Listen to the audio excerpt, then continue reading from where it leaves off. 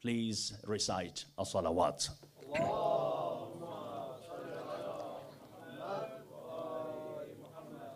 Respected listeners, my dear brothers and sisters, Assalamu alaikum wa rahmatullahi wa barakatuh. Our father Ibrahim alayhi salam, this is the topic of this thematic tafsir series that I have chosen for this year in this holy month of Ramadan at this beautiful congregation in Aberdeen. And yesterday was the first lecture of this series, during which I talked about one episode from the life of Ibrahim alayhi salam, in which he put forth arguments in favor of Tawheed and argued with the people of his nation who worshipped stars and the moon and the sun.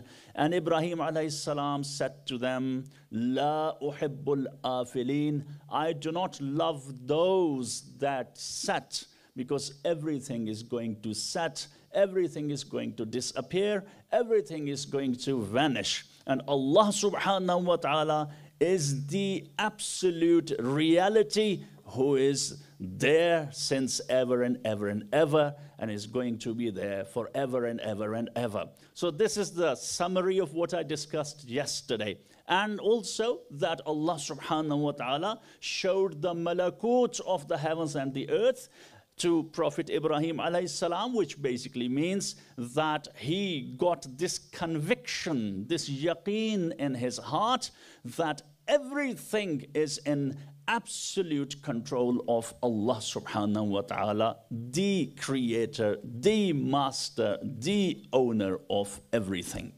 Now, this was the brief recap of yesterday's lecture. Now, what happened after that? Ibrahim alayhi salam was quite young at that time, still in early adulthood, young man, even a boy or so.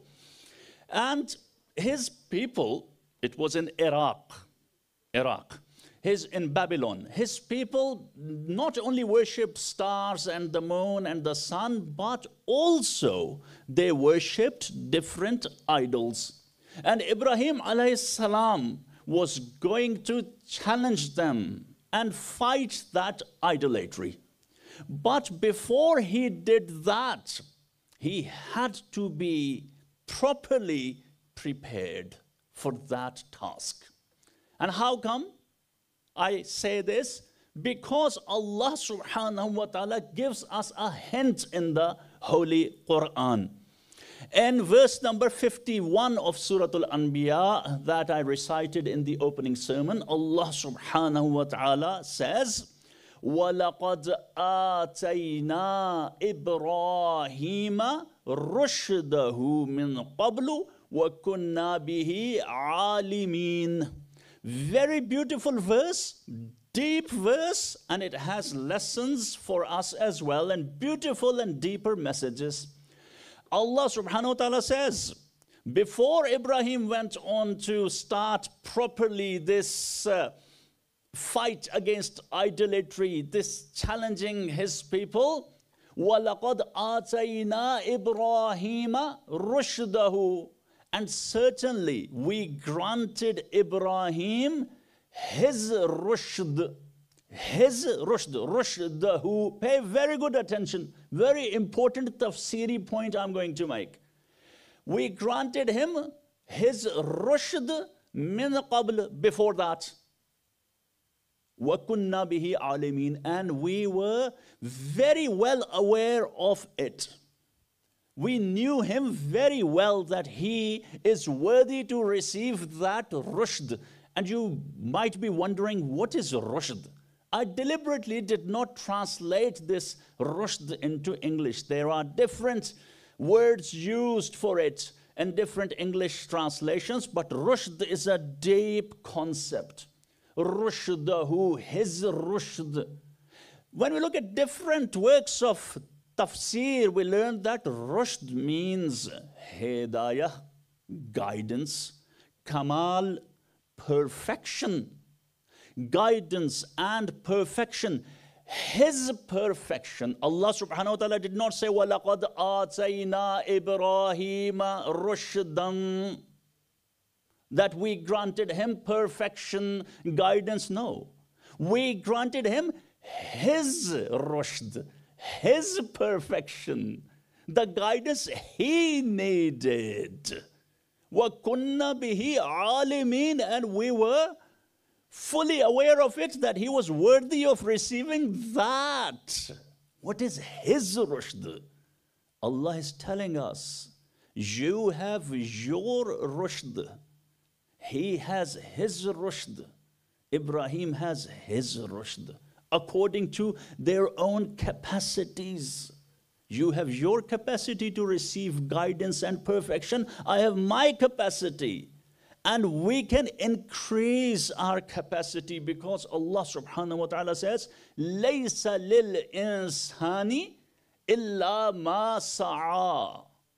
So if we work more, we can increase our capacity to receive guidance and perfection and kamal and rushd. That is our rushd. For every prophet, there was a rushd. Musa alayhi salam had his own rushdahu, to fight the Pharaoh. Isa alayhi salam had his own rushd. Nuh had his own rushd, and Allah prepared them. For some it took 5 years, for some it took 10 years. For the Holy Prophet sallallahu alaihi wasallam, Allah subhanahu wa ta'ala granted him his rushd. And how long did it take? We don't really know. He announced it at the age of 40 when he was ready. The work of prophethood he started. But how long did it take? Because he had the biggest capacity to receive that rushd from Allah subhanahu wa ta'ala. Allahumma salli ala Muhammad wa ali. So anyway, Ibrahim alayhi salam received that rushd, and Allah says, I knew of his capacity, so I gave him that in pretty young age. And then the next verse tells us, verse number 52, right after this verse, Allah subhanahu wa ta'ala says, إِذَا قَالَ لِأَبِيهِ وَقَوْمِهِ. He said to his ab, which is usually translated into English as father. Let's, for simplicity's sake, translate it into English. When Ibrahim said to his father and his nation, مَا هَذِهِ التَّمَاثِيلُ الَّتِي أَنْتُمْ لَهَا عَاكِفُونَ. Then he had received that rushd, that perfection. He was ready. He said to his father, his ab, and his people, مَا هَذِهِ التَّمَاثِيلُ الَّتِي أَنْتُمْ لَهَا عَاكِفُونَ. What is this tamathil that you, all of you, are consistently showing devotion to them? Tamathil. What is tamathil? Statue, lifeless statue. He stood up there, Ibrahim alayhi salam, and he said with courage, young man, to his father, guardian, who brought him up, in whose house apparently he lived. He said, what is this? Mahad tamathil. Very casually. What are you doing? Antum laha akifun. And very interesting tafsiri point here. He said, Antum laha akifun. Did not say ta'kifunaha. In a shorter, quick way, he could have said, ta'kifunaha. You show devotion to them. No. Antum, you human beings, you are showing so much devotion consistently to those tamasil, those lifeless statues. Now I want to stop here and spend a few minutes on abihi, because there is a question that is quite often asked. Was Ibrahim alayhi salam's father a mushrik? Because the Quran says, qala li abihi. He said to his father, who was apparently an idolater. So was he really his father? And the Quran tells us that his name was Azar. إِذْ قَالَ إِبْرَاهِيمُ لِأَبِيهِ آزَرَ. It says in another verse, when Ibrahim said to his his father, Azar. So the Sunni school of thought believes that Ibrahim alayhi salam's father was a mushrik, and there is no problem in it.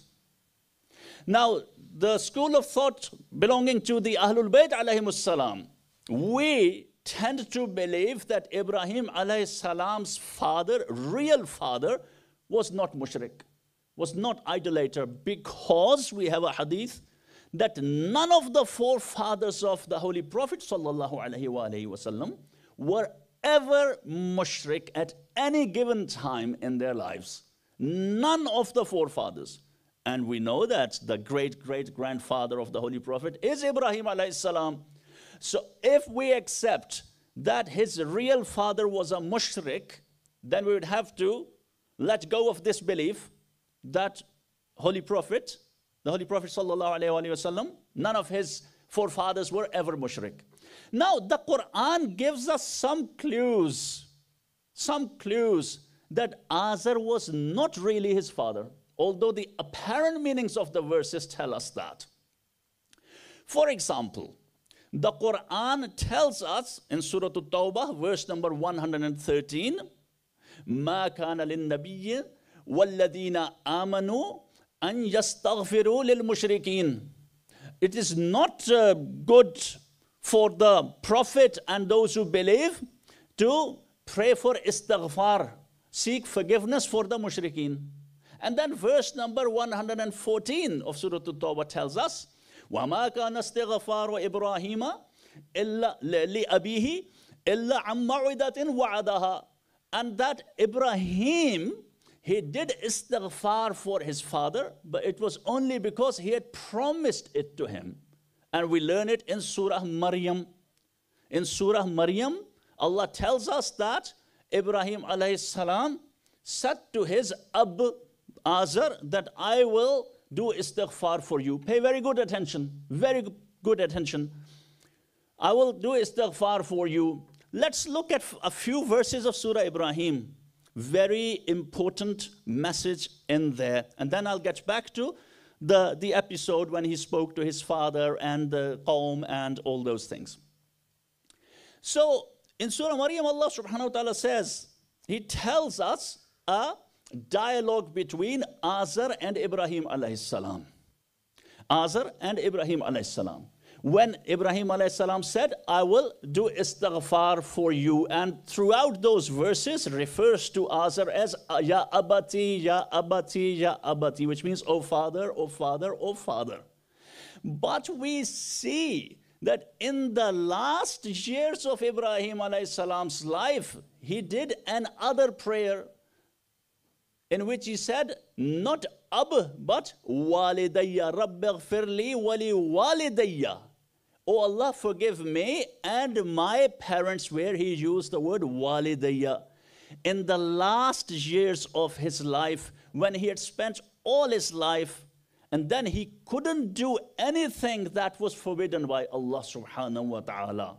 So we make an inference that his real father was someone else, and Ab was used here for uncle or maternal grandfather. So this is the Shia point of view, that it was not his real father. Anyway, this dialogue between Ibrahim alayhi salam and Azar, and he said to Azar that, why do you worship lima ta'budu ma la yasma'u wa la yubsiru?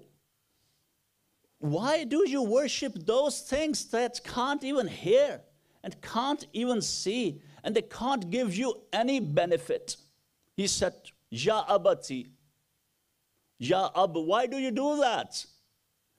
And then the next verse, and then he said, this young Ibrahim stood before Azar and said, Ya Abati, إني قد جاءني من العلم ما لم يأتك فاتبعني أهدك صراطا سويا. And allow me a couple of minutes to unfold this verse, because there are deeper lessons for us. He said to Azar, Why do you worship all these things? And then he said, Ya abati, O my Ab, indeed to me has come from the ilm, knowledge, that has not come to you. Something has come to me from al-ilm, from the knowledge has come to me. That hasn't come to you. فَاتَّبِعْنِي. So you follow me. You walk in my footsteps. أَهْدِكَ صِرَاطًا سَوِيًّا. I will lead you to the straight path. Here, there is a deep message here. The one who has to be followed, he has to have ilm. He says, something has come to me that hasn't come to you. فَاتَّبِعْنِي. Therefore you follow me, walk in my footsteps. Very important point here. Very important point. If someone does not have ilm, you don't have to follow them. If someone has less ilm, you don't have to follow them. If someone has more ilm, you have to follow them. So when the Holy Prophet ﷺ says, Ana madinatul ilmi wa aliyun babuha, he's telling that the Quran has told you in Surah Maryam, the one who has to be followed has to have the ilm. I am the city of ilm, and Ali is the gate to that city. Follow me, and after me, follow Ali. Allahumma salli ala Muhammad. People ask sometimes, where do you get your beliefs from? You are making up your beliefs, Shia. You do ghuluf. Even people in our own congregations say, where are you getting all these things from? We are getting all these things from the Quran. And Allah says, do tadabbur in the Quran. Allah says, do reflect on the verses of the Quran. He says, قَدْ جَاءَنِي مِنَ الْعِلْمِ. From the al-ilm. Which ilm?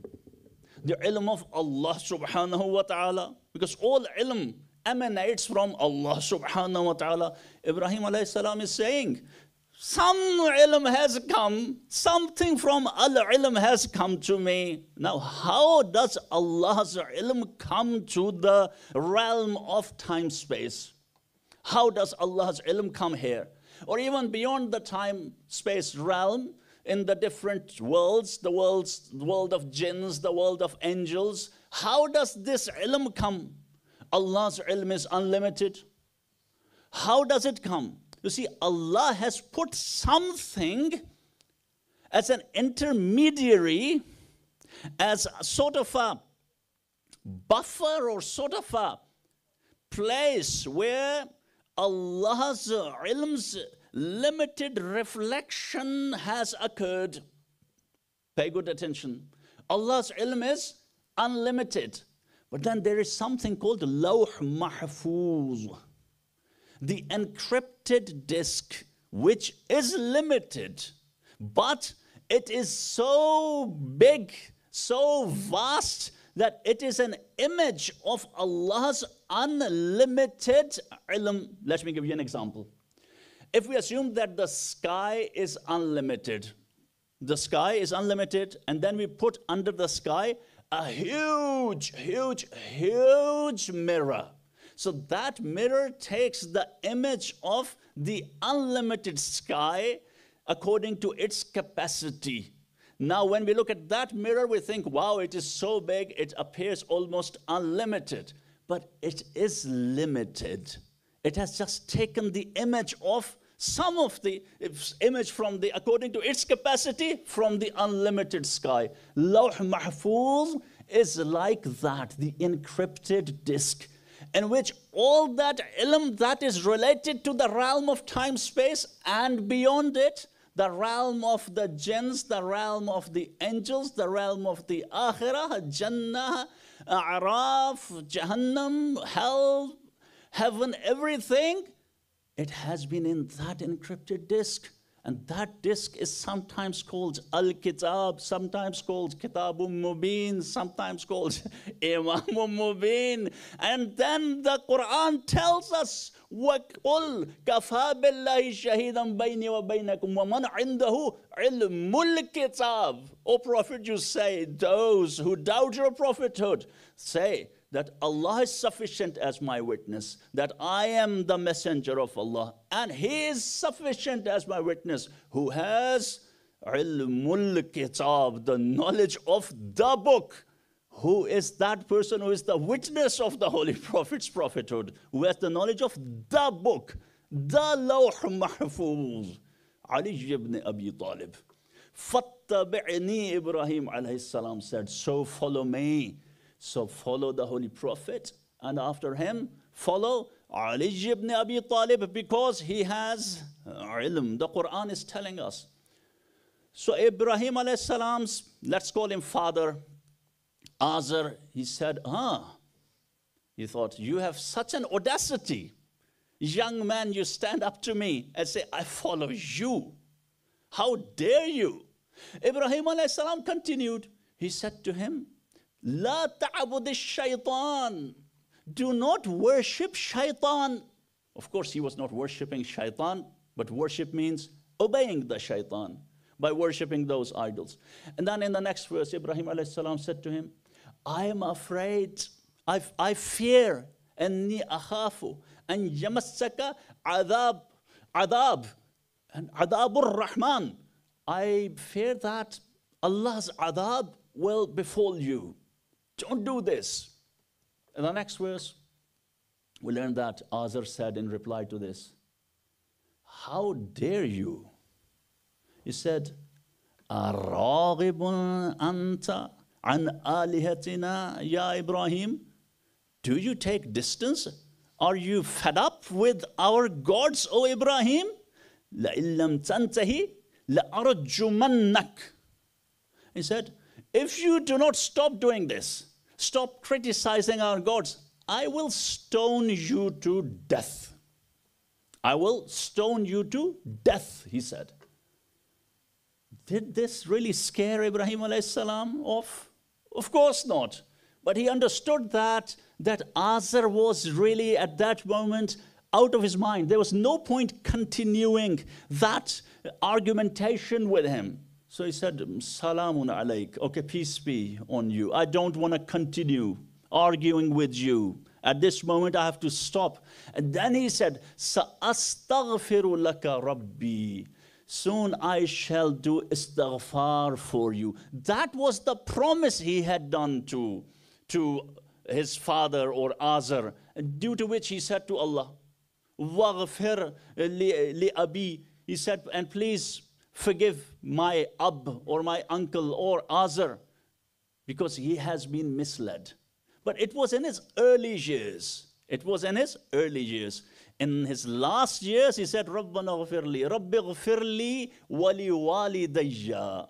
Again, after having gone through the whole life, having understood all things, having seen and performed so many miracles, he didn't understand that he was not supposed to pray for his father who was mushrik.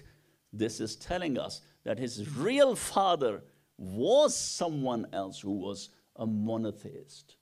So these are the clues we get from the Quran, which you have to infer from the verses of the Quran.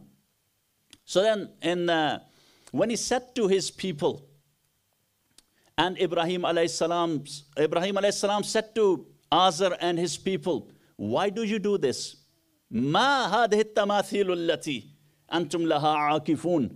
Why do you aakifun? Aakifun means you are in a permanent state of devotion. You are constantly, permanently showing devotion to these tamathil, lifeless objects, statues. What did they say? قَالُوا وَجَدْنَا آبَاءَنَا لَهَا عَابِدِينَ. We have found our forefathers to be worshipping them. Therefore we worship them. This is the thing. Unfortunately, we see that even in today's world, there are many, many people around the world who just follow the faith the ideologies, the religion, the customs, the culture, all the bad things that they have inherited from their forefathers blindly. And they don't do any reflection. They don't do any reflection at all. And a couple of years ago, I used this argument in one of my speeches in one of the European countries, where I said that the disbelievers used to say, "Inna wajadna aba'ana ala millatin." Indeed, we have found our forefathers to be following a certain religion. Therefore, we also follow that religion. And I said in that speech that if we also blindly followed the faith of our forefathers, there wouldn't be much difference between them and us. Now, I shared that somewhere, and a gentleman had a good point. He criticized and he said that stop propagating dry philosophy, he said, because it is true for those who inherited the wrong faith, but it is not valid for us. Now, the thing is, I can understand his sentiment, because it can hit really hard, especially Shia Muslims who are already accused of being kafir and mushrik by the takfiris. And if I go out and I say, "Inna wajadna aba'ana ala millatin," we shouldn't blindly follow the faith we have inherited from our parents. So it can be really misunderstood and misconstrued. But the reality is that there is a lesson for us, because while our faith, the fundamental beliefs that we have inherited, we have no doubt that they are the truth, the true beliefs, but we have also inherited certain customs and practices and cultures which are supposed to be in the periphery, but we have brought them to the core and are sticking to that and are not willing to do any critical self-reflection and saying, yes, we have to do this because our forefathers in Iran, in Azerbaijan, in Hindustan, in Pakistan, in Iraq used to do this, so we have to do it exactly that way. And I have seen that we have certain customs and cultures that have nothing to do with Sharia. They are not even mustahab, but they have been turned into very, very much mustahab. Things that happen on Nowruz, things that happen on the Niyaz of Kunda, and all these things, which are good things. You can do them with reja, with hope that Allah will give you sawab. But we have turned certain things into really highly recommended mustahab because our forefathers used to do that. So we have to do some critical self-reflection always, always. And when we do some critical self-reflection even on our fundamental beliefs, it is only gonna increase the conviction in our hearts about the wilayah of Muhammad wa Ali Muhammad alayhimus salam, inshallah. Inshallah, we'll continue this series tomorrow. And until then, take a very good care of yourselves. Have a great day tomorrow. And inshallah, see you tomorrow. Wa akhiru da'wana anil hamdulillahi rabbil alameen. Wassalamu alaikum wa rahmatullahi wa barakatuh.